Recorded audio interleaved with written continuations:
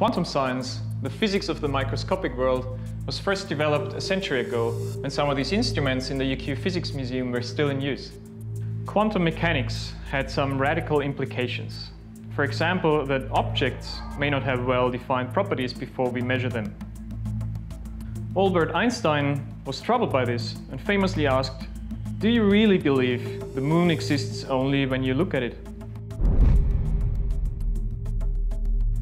100 years on, we still don't know whether there is any objective reality at all, and if there is, whether the quantum wave function represents this reality or just our limited knowledge of it. Recent theoretical work by colleagues at UQ now gives us the opportunity to answer this question empirically.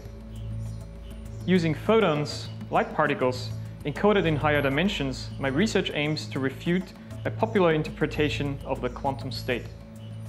The outcomes will sharpen our understanding of nature and have a lasting impact on modern science and philosophy.